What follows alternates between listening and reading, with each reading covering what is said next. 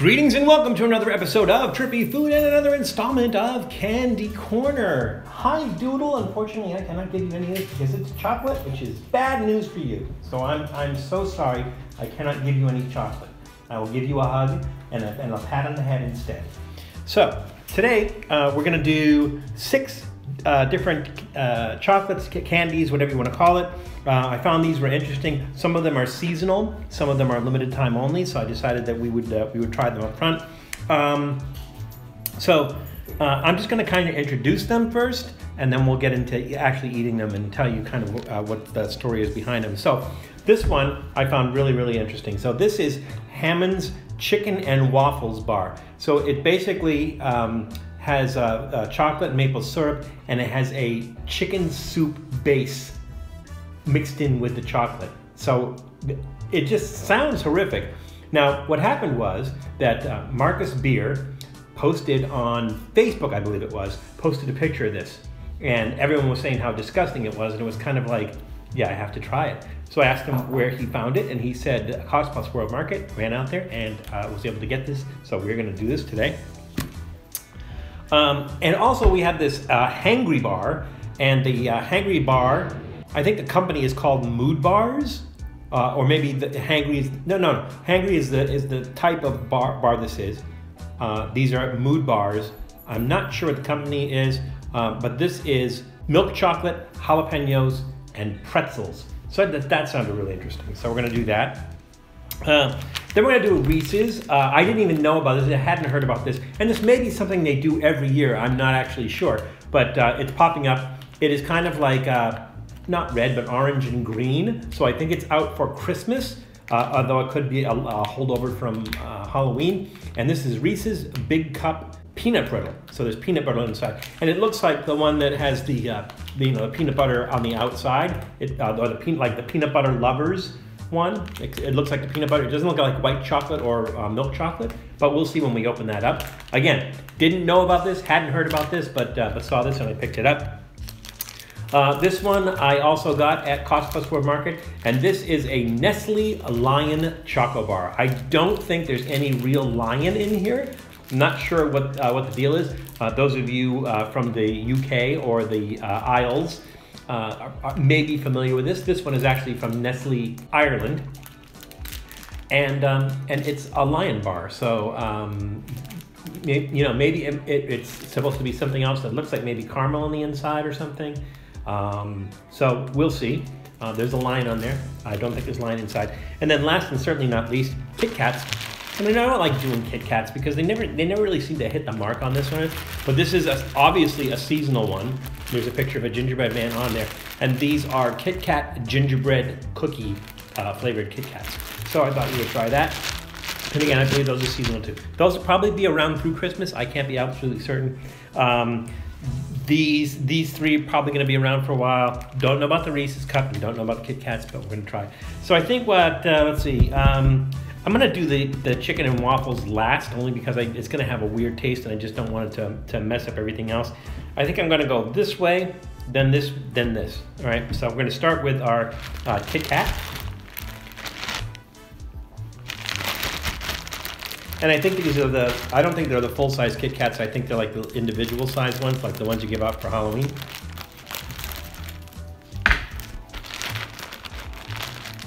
And they are, which is cool, because then you just only have to eat one.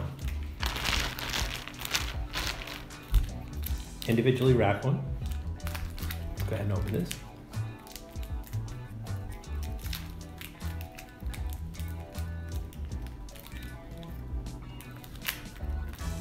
Almost looks like the pumpkin spice coating. It smells sort of like gingerbread, but also there's this kind of weird smell as well. Take a bite of this.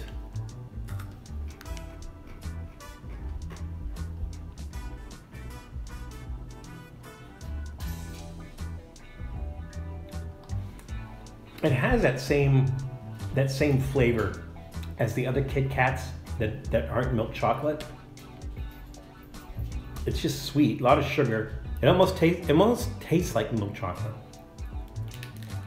Now, it may very well be, And the gingerbread might be on the inside.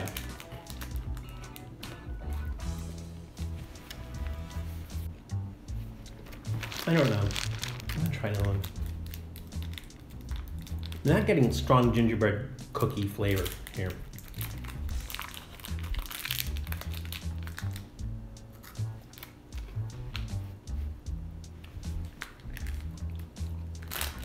You get a little bit of that spice, that ginger, and maybe some other spices come in towards towards the end.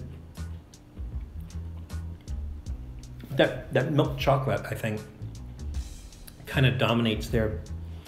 I wish they'd gone a little bit more, kicked up the ginger maybe a little bit, or the crunchy cookie part and deep inside. I'm gonna give that a thumbs in the middle. It's okay. I mean, it didn't redeem KitKat for me or anything. It's all right, but I just kind of wish, it had more gingerbread flavor. Like the Oreos that we did, those definitely had that gingerbread flavor. And this one kind of missed the mark a little bit. So yeah, thumbs in the middle. They aren't terrible, but they don't scream gingerbread cookie at me either. All right, let's try the Lion Bar. And again, this is from Nestlé in Dublin, Ireland. Although I imagine, they eat these in the UK as well. It looks like maybe peanuts or something in it. Kind of crunchy or something crunchy. Or like an infected appendage or something. It almost looks like the chocolate part of a Nutty Buddy. Oh, that's caramel.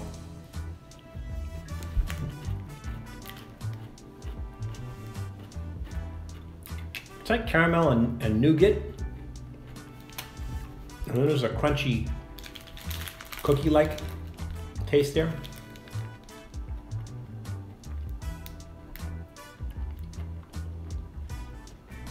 The caramel flavor is really strong. If you like caramel, you love this. I'm not a big fan of caramel. For me, it's okay. I like the crunchiness of it. I like the difference in texture in it. You get that smooth chocolate, little crunchy bits, and that crunchy cookie part of it.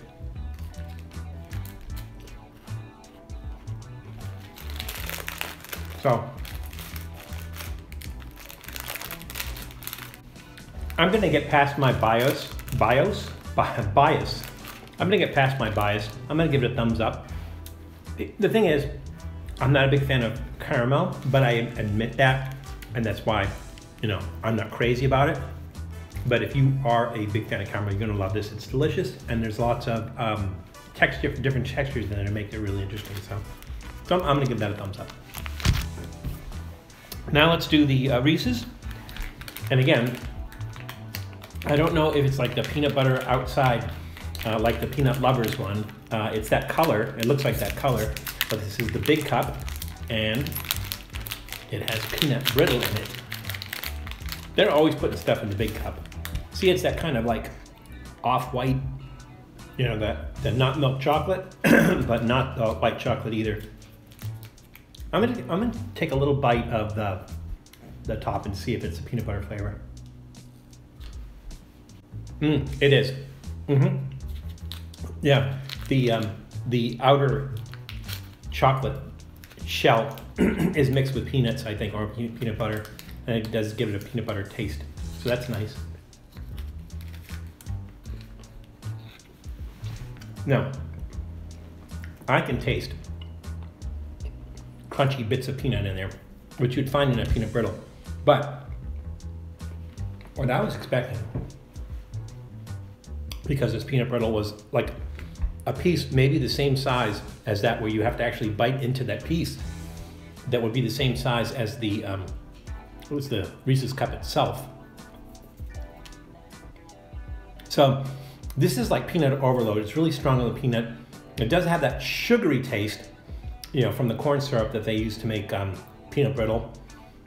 You do have the big chunks of peanuts that you would have in peanut brittle, and that sweetness. That's a thumbs up. Reese's have been doing pretty good, I think. I mean, I don't know why they even bother. At Halloween, they have pumpkin-shaped ones. they're Christmas tree shaped ones, but at the end of the day, they're just Reese's cups. So I'm kind of glad that they're changing up flavors a little bit. We just recently did the big cup with potato chips in it, and it's just nice that they have something different. And again, this might not be new. This might be something a seasonal that they do every year. This is the first time I saw it, was intrigued by it, and decided to get it. And now it's gone.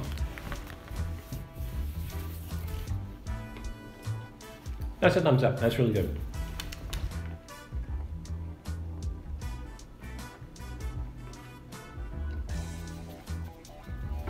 A lot of peanut flavor in that.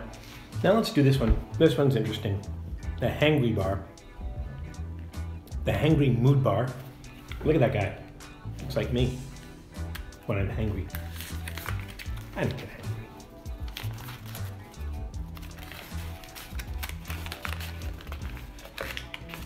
Pretty dull looking bar, if you ask me. Let's just break off a piece of that.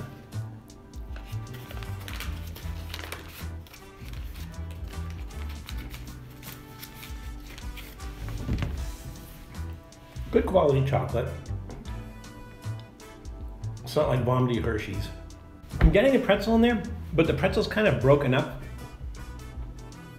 It's not like, you know, pretzel sticks or big chunks of pretzel.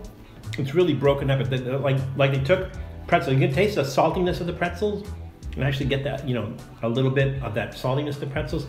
To me, I kind of get the impression that they took a rolling pin to pretzels, broke them up into large, you know, crumbs. That's kind of what they did. So there's a little bit of texture. You definitely get the taste. The jalapeno is sneaky. We'll get that right away.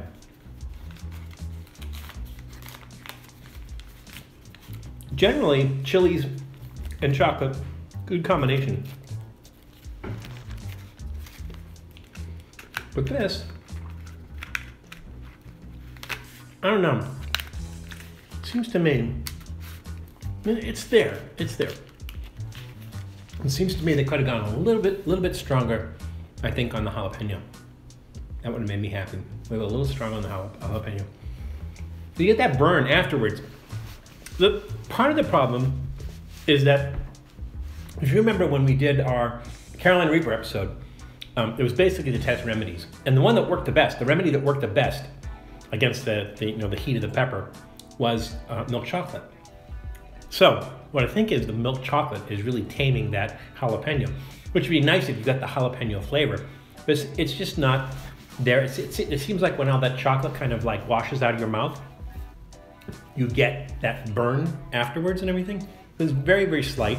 It's not anything that's like, you know, uncomfortable or anything. You know, it's doable. So good flavored chocolate though. I like the fact that the pretzels are crumbs more so than big chunks of crunchy pretzels and everything. I'm gonna go ahead and give that a thumbs up. And again, that burn does come in afterwards, after the milk chocolate is gone. That burn does come in afterwards. It's subtle, it's light, and like it's not crazy hot. It's just you can feel it, and you know that there's some sort of chili in there. So yeah, I'm gonna give that a thumbs up. Now last and maybe least, maybe not, the Hammond's Chicken and Waffles Bar.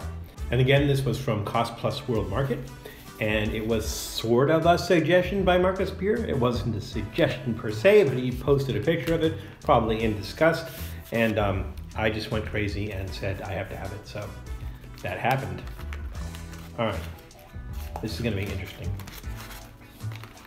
See, again, nothing special. It's like a little imprint. Nothing special on the bar itself.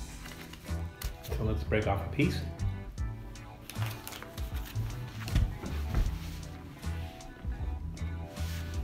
So I'm expecting this is going to be savory and a little bit salty. Then we should get that maple flavor. There's something a little crispy in there.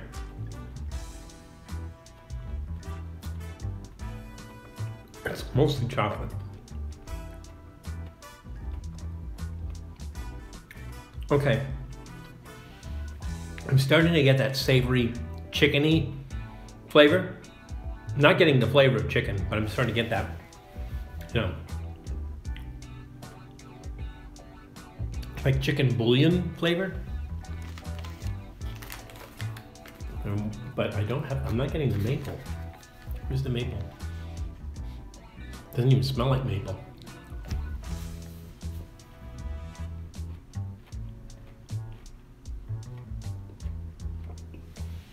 Yeah, there's that with salty broth kind of flavor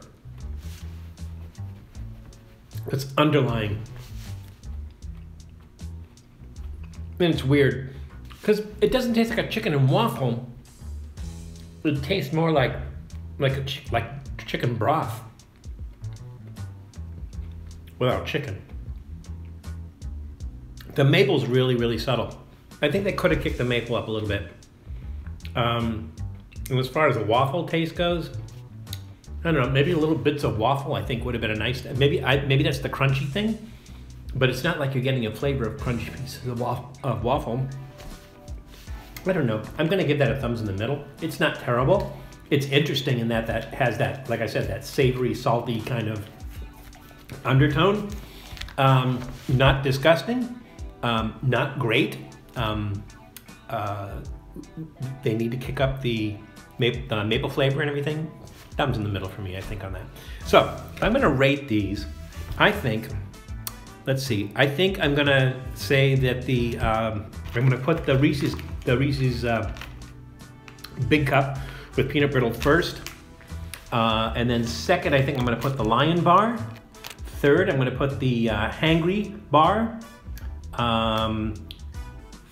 Fourth, I'm gonna do the Hammond Bar. And I know I gave it a thumbs in the middle. I don't remember what I gave the KitKat. I may have given it a thumbs in the middle. But the Hammond Bar, I'm rating it higher than the KitKat only because it's interesting. It's more interesting than the KitKat bar. So so the fact that it's interesting, you know, gives it a higher rating. The KitKats, I'm just gonna say dead last. It's like, yeah, KitKat, you missed the boat again. So anyways, only some of these are seasonal. Try to get out and get those. Cost Plus World Market has these. The Reese's you can get at a Kroger store, I believe. Yeah, all three of these are from Cost Plus World Market. And the KitKat bars, I think, was also from our Kroger store here. So go out, give those a shot. Maybe you'll have different results than I did. If you do, please leave a comment down below and let me know that you tried these and you got a different result than I did. But, you know, get out there and try it anyways. But when you do, be careful because it's crazy out there. So please take care of yourselves, take care of others, and we'll see you soon. Thanks for checking out Trippy Food. If you enjoyed watching that video half as much as I did making it, well then I enjoyed it twice as much as you did. And if that's the case, you'll probably like this video right here. And if not, check out this video right here. That one's a little bit different. Either way, leave a comment down below. And be sure to subscribe by clicking on the Trippy Food icon right here. Glad you could make it, and we hope to see you again soon.